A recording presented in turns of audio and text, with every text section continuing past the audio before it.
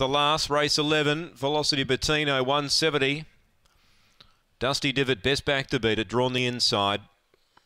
And we are just about ready. Lights on. Set to run. Good luck, punters, in the last. They're ready. Set to run. Racing. Dusty Divot walked out. Velocity Bettino pinged out. She's in front. Second placing was Claretown Magic the outside. Third pacing the rail, Classy Blaze. A big gap to the other trio. Aston Cannon, Dusty Divot, Laser Guy. But Velocity Bettino swung 3 or 4 clear.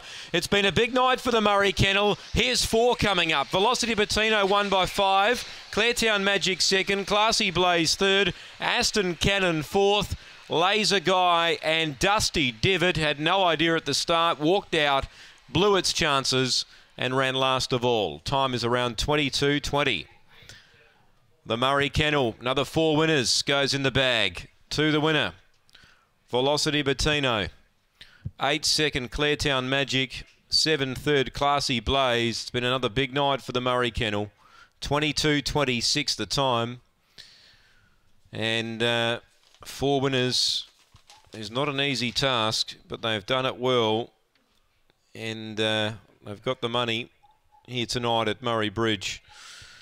Number 2, Velocity Bettino. Well, once Dusty Divot missed the start, Velocity Bettino was going to come right into play. She drove through, held the rail, and they weren't going to beat her from that point on. 4 1/4 the winning margin by 4 1/4. 8 second, Claretown Magic, one of the roughies running a race. 7 third, Classy Blaze, Paul Fagan.